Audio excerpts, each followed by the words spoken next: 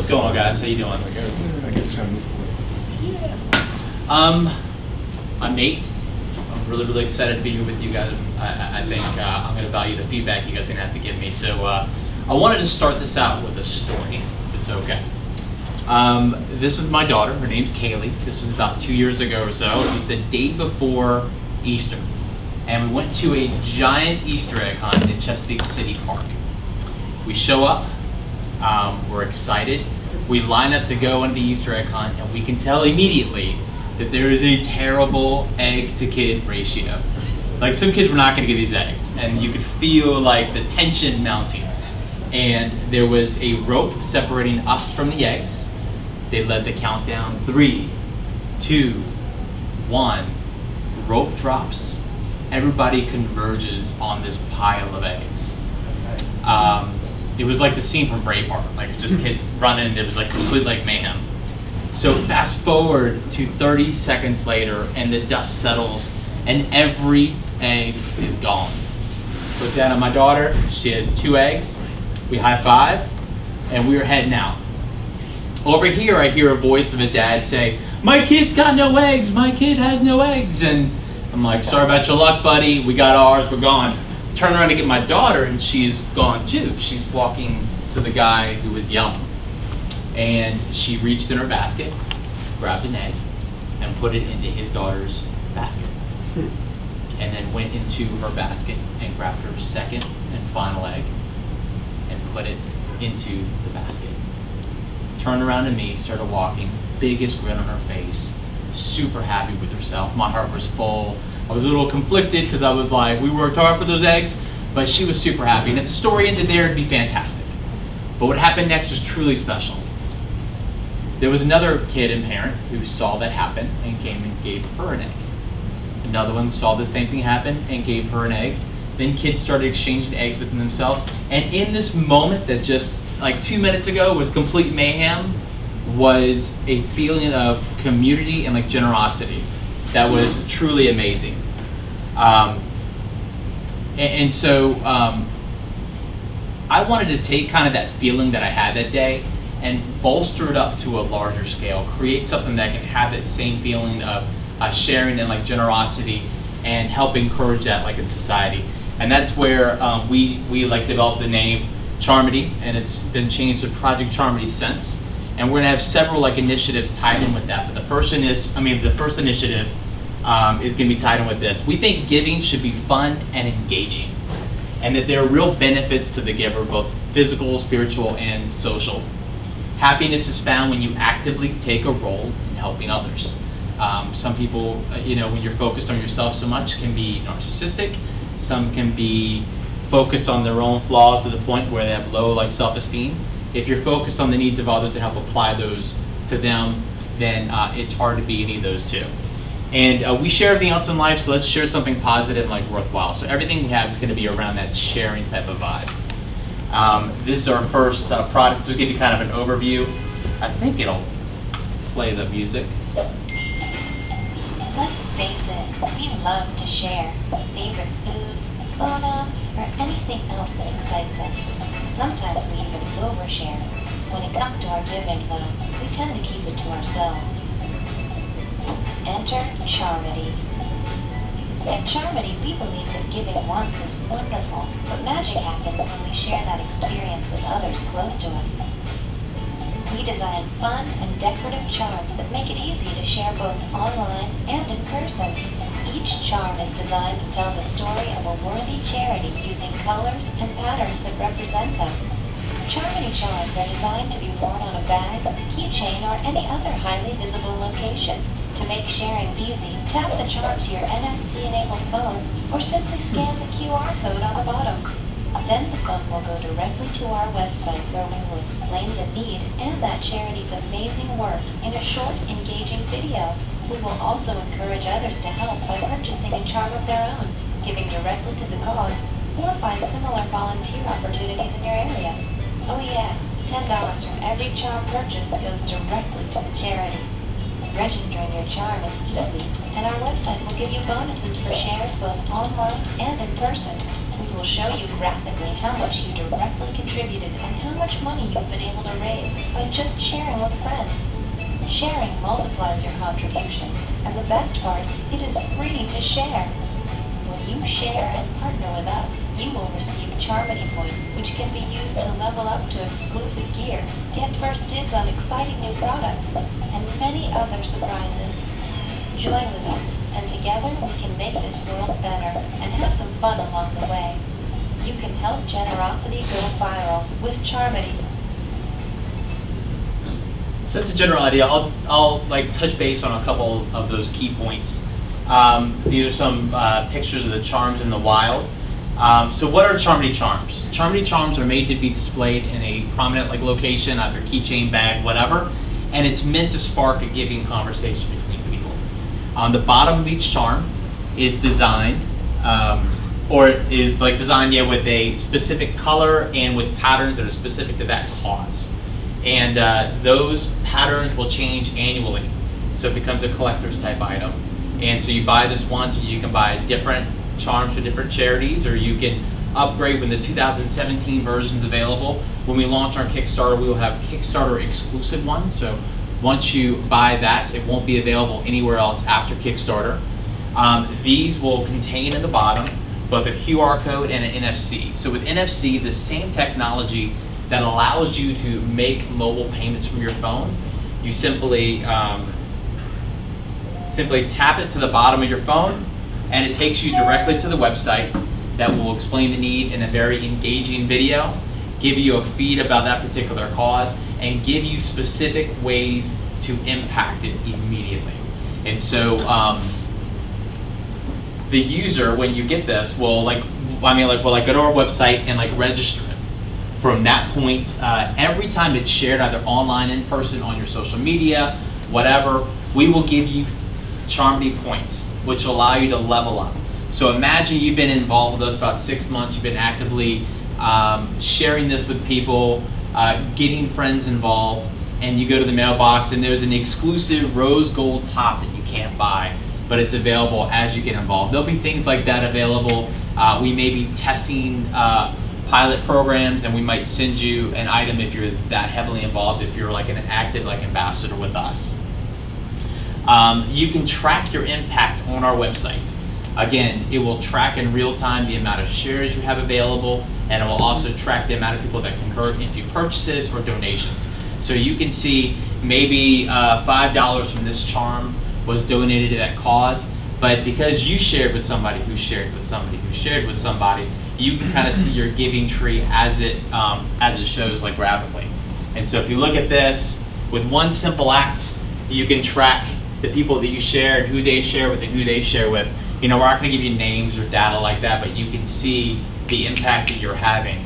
And again, you can see how much that you were able to raise by purchasing directly from us or donating directly to our site, but then you also get to see the total impact you can have beyond that just by doing one simple act, and that's by displaying and sharing it with others.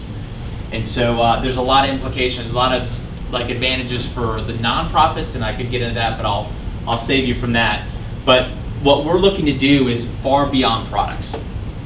We have a number of different products that are going to be available. This is the first of a line. Everything will be focused on helping spread, spread people who are living generously. It'll be about promoting charities and getting people involved who wouldn't normally be involved. We're going to have content. Everything's going to be narrative driven, very upbeat and extremely shareable on your social networking pages. We have web and app integration where we find novel ways to connect both in person and online, and we're going to have some in-person experiences that are going to be available. Once you're partnering with us, imagine getting a notification, hey, there's a Toys for Tots drive. Everybody in the Charmity network within this area is going to meet at Military Highway at 6 o'clock. Let's bring toys and overwhelm them and create kind of a flash mob type of effect. You show up, we're gonna have a DJ, food, it turns into an instant party. And so we're doing good, we're having fun, we're networking together. And then we have some great plans for school programs as well, where we teach kids to look inside themselves, into their individual talents, and find ways that they can apply that to helping others and really getting people involved and getting people excited early. And so that's the core of what we're looking to do. We're looking to really bring generosity to the forefront and highlight what's in it for you by getting involved. So far, we've completed our like provisional patent process. We have our trademarks, logos, LLC is set up, our product is designed. We have like some like prototypes done. And these are the first run like prototypes. The like manufacturer that I work with, I've seen the like materials that he's gonna use.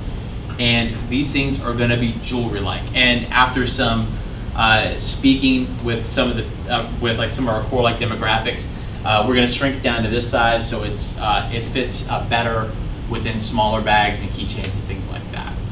But we're able to source the like different like technology that will make that available. For a while, that was the big barrier. You had to make it so that it would work with the technology. We've solved that problem. Our website is like up and running. We started the tooling process in order to help shorten that Kickstarter lag that people experience when they purchase something from Kickstarter, and like 8 years later, they finally get it, if at all. The next up, we're in the middle of planning our storyboard for like Kickstarter. We're gonna shoot our video. We're gonna pull through the like utility patent and get that wrapped up. Continue content creation. It's gonna be very content driven, and plan and execute a like successful launch, and being able to get in front of people like you guys. It's really helpful. If you believe in this project, a big ask that I would have for you guys, if you want to get involved in some level, like see me, give me your name and give me your email address, and I can blast to you guys when we're ready to launch. And if you guys could share it, if you believe in this project with your like network, that would be extremely helpful, because this works when people share, and we will encourage as much as we can. And that's my daughter now. She's 5. She's fantastic. So I thought I'd do that. So yeah, questions? So, are you set up as a nonprofit? we are not. We have filled out the paperwork in order to start to count ourselves as a benefit-like organization. There's a scorecard that's out, and until we're really sure about the sourcing and how that's going to play in, because that's a big part of it, right, we're going to shoot for that. It's not going to be a nonprofit, though. We're going to be aiding nonprofits as a marketing wing that won't cost. Okay. But we'll be like working with them. We'll have a lot of charitable partners. That's a good question. Hey. So why is it important to incorporate giving back and having more of a pro-social movement within your company? Why is that important? Yeah, I mean, excellent question. I think we live in a world where social media is taking the forefront, and there's a generation, I've noticed it with my nieces and nephews and their friends, how it's, I'm not going to paint the entire generation with one broad brush, but there is a certain me first type of generation. I want to portray the best version of myself, and then I compare myself with other people's self online, and that doesn't lead to happiness, I believe. I think true happiness is found when you can look at that basket, that invisible basket we have that includes talents and money and an interesting perspective, and we can look up in the middle of the chaos and plug that into people. So if we can put our focus on the needs of others, then I think that can impact people. And if we can really share with people and really drive that message through with real data, with real like scientific data, it says, okay, this is what's in it for you, and encourage people in a way where it's fun and not guilt-ridden to get involved with this stuff, I think we can, I hate to speak in like hyperbole, but start a movement.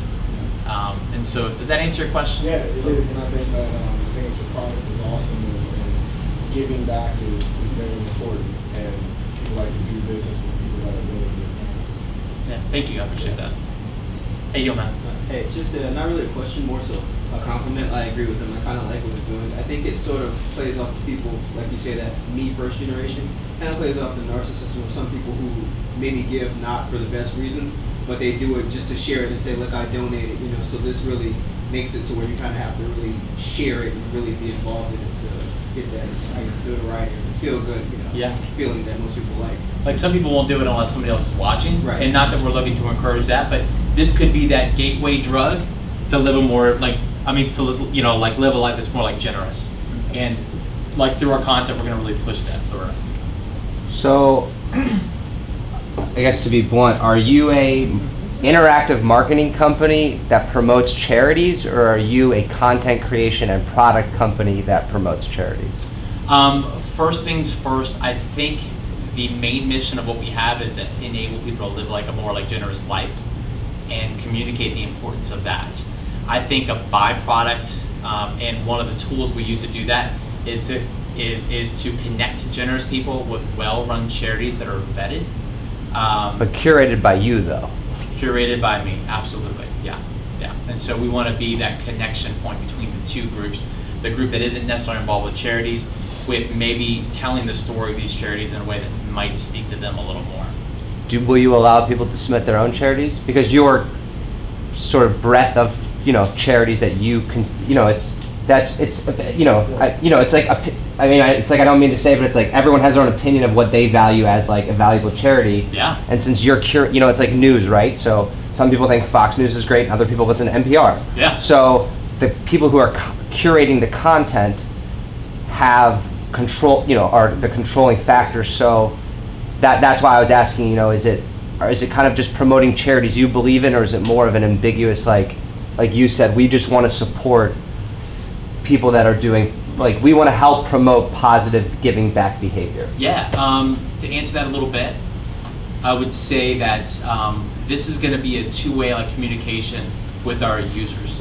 It's a partnership that we're asking for. You can buy this and throw it into a drawer, and you've done something well for somebody else. Somebody went away. But the true unlocking is happens when you actively share it, when you interact with us. And so a lot of what we hear of is when I interact with, like, you need to check out this charity. This charity has a fantastic story that's not being shared. We want to give a venue in which we can vault those up. So kind of more interactive marketing that specializes in curated content supporting charities that you guys believe in. That's a great way to look at it, yeah. Sure. So I've spoken to you more than probably most people in this room. Can you speak more to how each charm represents a cause rather than a charity? Yeah, definitely. Our first thought was to create one charm per charity, and it will represent it that way. What we found is, some of the charities want to see proof of concept before they sign their name to things.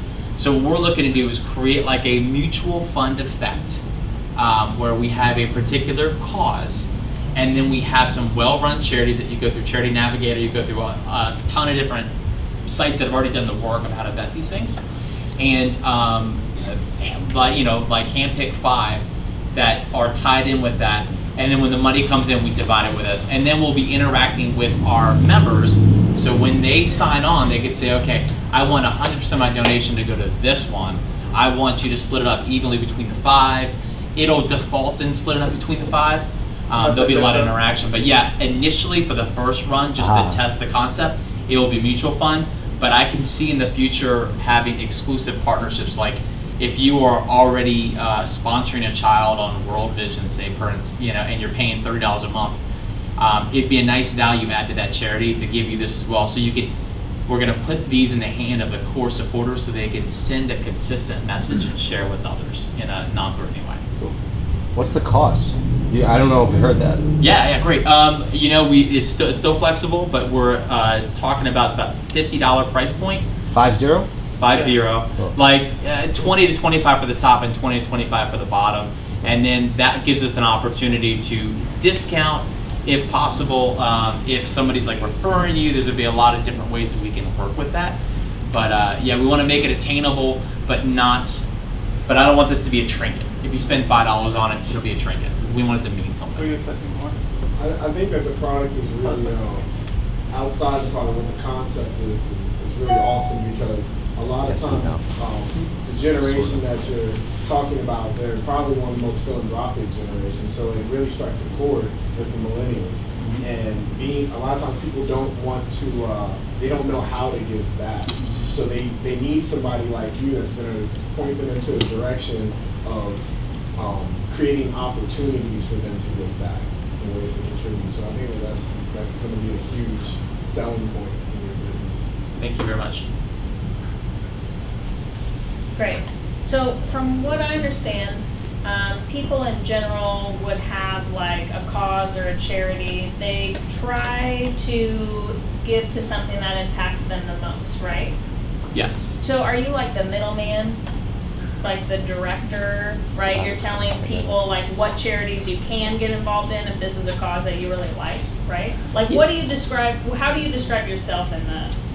What I would describe myself is to expose people to avenues, you know, because I'm sorry, like I've had like discussions with dozens of people. Everybody knows that like living like generously is super important, but they also don't necessarily have a charity in which they're plugged into, or they know necessarily to plug into. We want to give them easy routes in order to get plugged into these charities in a way where it's fun, entertaining, and engaging, and not heart-wrenching, tug-at-your-heart video. Let's do it in a light-hearted way and fun and engaging way, and then connect people together. Like we want to create a community within this. So if I'm at Starbucks and I've got my acorn on me and you run into someone else has an acorn, you have an instant communication that you can talk about what each one is, scan each other's like acorn, and level up, and it's gonna be a fun event. There's a lot of technology we can wrap into this that we haven't even gone into yet. But basically, we're just looking to get people involved at some level, and the hard part is moving people from 0 to 1.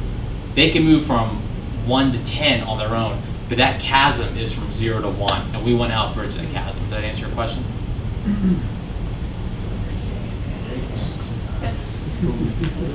So essentially, you want to be like a catalyst that starts the movement from 0 to 1 and then they take off from there on their own, essentially. Yeah, I'm hoping that once they get a taste of what it feels like to give back, and we are going to be peppering them constantly with what's in it for them. And as soon as they know what to look out for physically, socially, and how to get involved, and they can get a taste of that, then hopefully they can go run on their own. There'll be people who will piggyback off of that and do even better things than we have to do. Thanks. One of the sort of standard metrics. I'll get you next. I'm so sorry. You're on. I'm sorry. Let me get. I'm sorry. Like your arms gotta be tired. It's all good. No. No, mine is more informational. I love your product. I work a lot with nonprofits, and Yeah. there's a very robust organization located in Williamsburg, and you may already know GuideStar.org. Have you ever heard of that? Guy what? GuideStar. No, I haven't. No, yeah, yeah. But they work with nonprofits, and it's a database, and it's a collection house, and it will be a wealth of information. So That'd be great. Yeah, there's like I just found out this is the second largest market for charitable organizations in the country. wow. I didn't realize that until I That may started have that. some relevance from why it's located in Williamsburg, but Yeah. look up GuideStar.org, and it'll give Gotcha. you a wealth of information. Thank you. I appreciate that. Just FYI. That's like fantastic. Thank you. One of the standard metrics in evaluating nonprofits is what portion of the money they receive they actually put. So what I'm wondering is, it sounds like it's going to be sort of a low ratio in this organization. So how do you deal with that issue? Yeah, I mean, when you run into some people that are selling a $5 bottle of water and 10 cents goes to charity, there's always that like what ratio is. And initially, I think it was a $10 like donation, but after talking with some people who had some really good advice, you can make it 5. You can always double it. You can always move up when you find out what your real costs are. And so the money donated is a byproduct of this. I think the main source is an effective way to communicate with people, charities that are doing things the right way, and being able to share that consistent message with others, and be able to like, because I would love to donate the like majority of what we have, but we're going to be a for-profit organization. So to answer your question, we provide a service to the charities because they can't spend a lot of money on marketing, or they're going to be looked down upon. So if we can be a cost-neutral marketing wing for them to put things in the hands of their core supporters and give them a way to share with others, both online and in person, and that's a value add to the charities. So we're not necessarily in, having to raise $1 million. We can do good by just giving them a way to spread the word there. So that makes sense? Master Manos? Just an easy one. I really like the video. Who made it? Fiverr. It's like $250. Easy. Boom.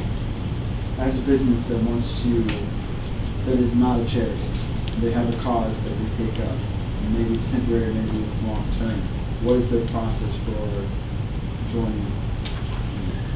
Well, to have coffee and kind of see like what you guys are about and see what you're looking at. Maybe there's some opportunities to partner up and get some synergy. I haven't looked into partnering with other for-profit industries, but if there's a way, yeah, I mean, this is a baby product, so we're gonna absolutely, like Simi, do that. How do you plan on connecting with customers and building that community? Yeah, you know what, a lot of it's gonna be face-to-face interaction. If you're like displaying this in a place where it's available, that's fine. Now, we're not gonna share people's information with each other.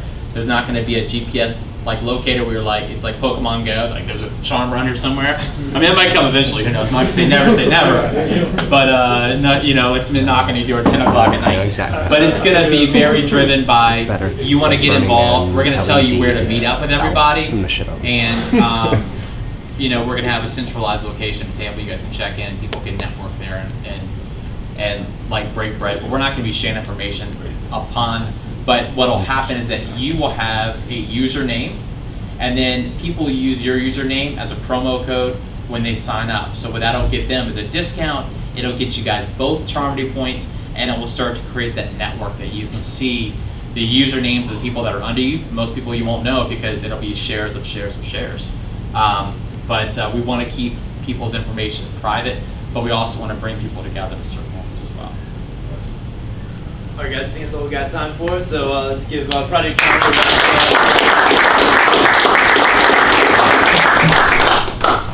Yeah, thanks everybody for coming.